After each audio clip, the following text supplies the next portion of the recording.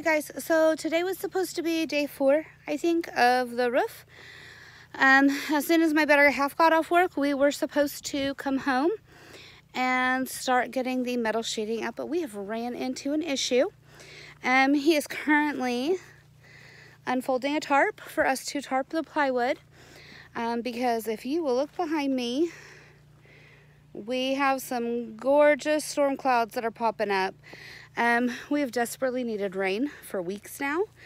So I'm not going to complain too much about the fact that it is raining, even though it does not exactly go with our plans. So we're going to work on getting the roof tarped, so that, you know, the wood doesn't get ruined and nothing inside gets ruined. And then probably this weekend we will be back out. We'll be ready to put the roof on,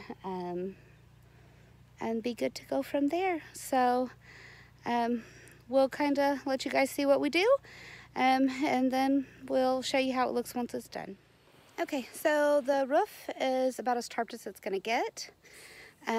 We have done everything we can at this point, so we're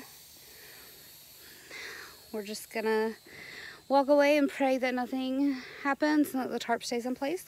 And thankfully we know that God answers prayers, so not too horribly worried about it.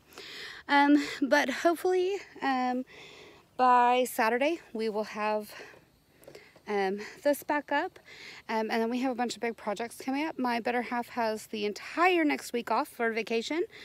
And instead of going anywhere fun or doing anything great, we're staying here and I'm putting him to work for an entire week. So we're going to get all the big stuff done. So he's very excited.